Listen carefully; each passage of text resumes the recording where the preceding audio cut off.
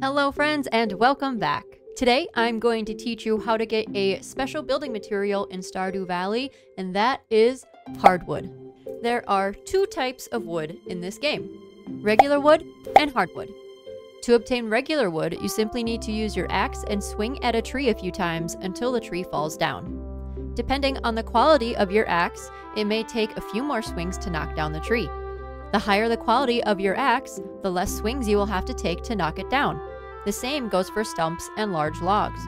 When you chop down a tree, you will receive wood, sap, and oftentimes a seed for a maple tree, oak tree, or a pine tree. So, what tree does the hardwood come from? Hardwood can be obtained in a few ways.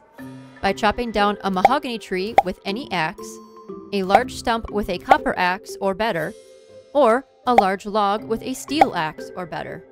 But before we learn how to upgrade your axe or learn what hardwood is used for, let's hear a word from our sponsors. Hello friends. Okay, so I recently got a sponsorship from G Fuel, and so I have a bunch of stuff to taste test, but this is their new flavor, Kamehameha. It is a strawberry lychee flavor that I'm gonna be taste testing here in a moment. Let's try it.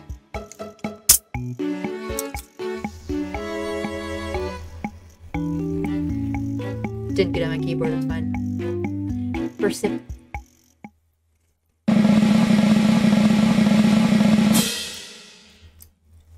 It's good. It's also clear. I was expecting it to be clear either. I was expecting it to be like pink or something. Good flavor. I like it. I like that it doesn't have a really it's sugar-free, so it doesn't have like a super strong bite, and it doesn't make my teeth automatically feel like they're coated in sugar because it's sugar-free. 140 milligrams caffeine, 0 calories, 0 sugar, 0 artificial flavors.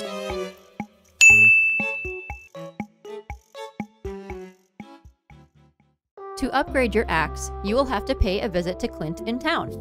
To upgrade to a copper axe, you will need 2,000 gold and 5 copper bars. To upgrade to a steel axe, you will need 5,000 gold and 5 iron bars. You can also upgrade to gold and iridium level axes, though they are not necessary to chop down a large stump or a large log. Having an upgraded axe will make it much easier and faster to chop down trees, stumps, and logs. Know that, like many other things in the game, swinging your axe and chopping down trees will use energy and tire out your farmer. The copper axe can take down a large stump, which you will see on your farm when you first start out. 6 large stumps respawn daily in the secret woods, making it possible to obtain 12 hardwood per day. The secret woods can be unlocked when you use a steel axe to chop down the large log blocking the path above the wizard's tower on the far west side of the woods. With the forest farm map, there are 8 more stumps on the left side of the farm, making for an additional 16 hardwood that respawns daily. On the Four Corners farm, 1 respawns at the top left corner. Hardwood can also be received as loot by breaking barrels and boxes in the mines. Hardwood is readily available from various trees using the appropriate axes in the dangerous mines floors 41 through 69.